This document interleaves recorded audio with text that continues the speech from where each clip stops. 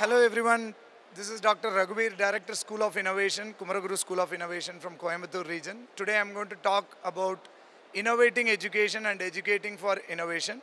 So the purpose of this talk is to sensitize all you people on why do we need to innovate education. So due to the emergence of AI, the industries are getting heavily impacted in the way they operate. So it is very much necessary for the academia to ensure that it is innovating in all possible ways. When it comes to innovating education, it starts with innovating the way the curriculum is being designed. Academia sees curriculum as just a set of subjects which go into the bundle of the list of subjects that the student is going to do. But however, curriculum should not be seen that way. A curriculum which is being prepared for the various programs done by the students should be considering all the local, regional, national and international requirements and the way the trends and technologies will emerge in the near future. So in such a way, the holistic curriculum will ensure that the student as a learner will be able to get all the benefits out of the curriculum and is able to learn in a most effective manner possible. When it comes to innovating education, it's not only the curriculum that should be focused upon, it is also the teaching learning practices which are being adopted by the institutes. With the emergence of technology, teachers' role is not just teaching inside the class, it is more of being a facilitator who enables the students to think out of the box and come out with some innovative solutions. When it comes to innovating the teaching learning practices, teachers should be adopting innovative teaching learning practices like flipped classroom, self-learning, peer learning and all such things inside the classroom. So one another way of innovating the teaching learning practice is to allow the students to undergo informal learning. Informal learning is where the student will not be given the content in the structured way as it used to be in a traditional curriculum based courses. Rather, the teacher will be randomly choosing a problem through which when the student is able to solve the problem, they will be able to attain certain learning outcome. In the process, the student will be undergoing a list of learning which can be through self-learning or through the introduction of some concepts and technologies by the industry responsible which is giving the problem, and followed by the student will be putting hands-on with respect to the practice on the way the problems are being solved. Finally, when the student is able to do the learning and solve the problem through a set of activities, they have to benchmark it with the international level peer competitive groups wherein they can test whether the problem being solved by them is of certain level which is matching with the international and national requirements. So informal learning is one way of innovating the teaching learning process. The other way is flipped learning. Flipped learning is where most of the learning which normally happens inside the class are monotonous in nature, where the teacher himself or herself is delivering the sessions and students are being able to learn whatever the teacher is giving inside the class. And whatever the assignments and exercises that the teacher gives to the students, which is usually of the higher order thinking, the student has to get back, work with their fellow mates at their free time, and then they have to come out with the answers for that. Since students do not get enough time to collaborate outside the classrooms, mostly they end up copying the contents and submitting it in the form of assignments. So what is happening here is only the lowermost order of learning is happening inside the class, and the highermost order of learning which is required in order for them to be innovative and creative is not at all happening. To overcome this particular problem, students must be encouraged to learn something which is relevant to the class prior to coming to the class, and the teacher should act as a facilitator inside the classroom, enabling them to learn more through collaboration. It is through the peer learning the students will be able to get best of the learning possible and also will be able to solve problems in innovative and creative ways where teacher acts only as the facilitator. So having said about innovating curriculum and innovating teaching learning process, it is more important for this education system to ensure that the students are given experiential learning as much as possible. Whatever happens inside the classroom, four walls inside the classroom alone can't be the learning for life for the students. So students should be allowed to learn in multiple spaces and multiple time zones.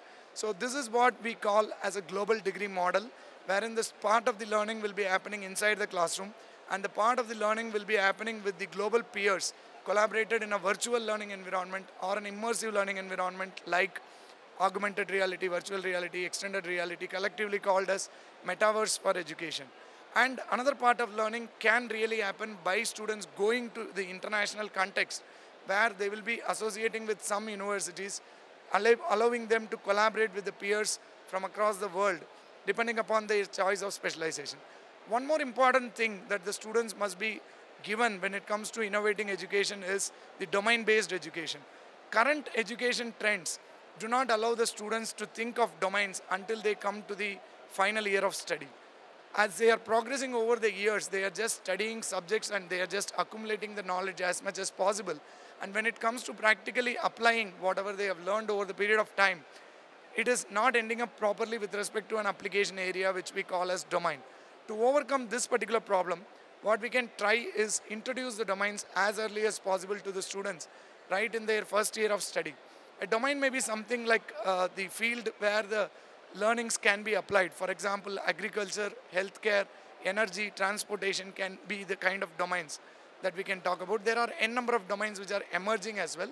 So all that we need to do is to ensure that the students are sensitized at their early years of education to tell them exactly what is the importance of domain in terms of applying whatever they learn over the period of time. These domains greatly help the students in trying to visualize what they have learned and try to solve real world problems. Whenever they solve real world problems and they see the results in front of their eyes, it will definitely motivate them to learn more as well as solve more problems. In turn, it will be automatically giving the happiness that is needed for them, which is the primary goal of any education environment. Having said about innovating education, the next important thing is educating the students for innovation. As the world is emerging very fast and technologies are playing a vital role in reshaping the way the industries are operating, it's time for the students to be prepared in such a way that they are able to co-work with the emerging technologies like artificial intelligence and not losing their jobs as a result of these emergent technologies. All this requires is to allow the students to be creative and innovative, because they must be curious enough to understand what they need to learn and where they need to apply. So in order to make the curiosity to be there in the students and make them more innovative, we need to start creating the mindset of innovation for the students. Where does it all start? It all starts with the students exactly understanding the 360 degree of a problem. So what is the drawback with the current generation of students is that since they are very much accessible to technology, the moment we suggest them a problem, they will immediately start working towards solving it, but without understanding the holistic nature of the problem itself. Because the moment they understand the 360 degree of the problem and the kind of stakeholders involved with that problem, they will be able to understand wide variety of solutions that can solve that problem more effectively. So this can happen through the introduction of design thinking at the early stages of their education, so that this will help them to understand the overall perspective of the problem and try to come out with innovative ways of solving this problem. So having said this innovation mindset, because innovation is all about the psychology and the mindset than learning something related to business. And innovation and entrepreneurship need not be connected all the times. We need to prepare the students to be innovative.